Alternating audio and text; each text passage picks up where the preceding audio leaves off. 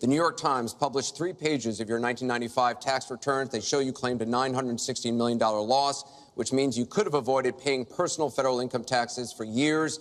You've said you pay state taxes, employee taxes, real estate taxes, property taxes. You have not answered, though, a simple question. Did you use that $916 million loss to avoid paying personal federal income taxes for years? Of course I do. Of course I do. And so do all of her donors, or most of her donors. I know many of her donors. Her donors took massive tax write-offs. So have you not paid personal federal income tax? A lot of my write-off was depreciation and other things that Hillary, as a senator, allowed.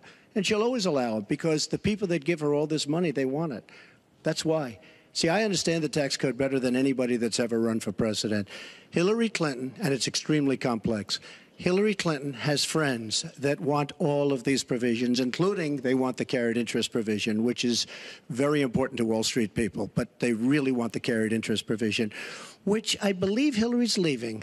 It's very interesting why she's leaving carried interest. But I will tell you that, number one, I pay tremendous numbers of taxes.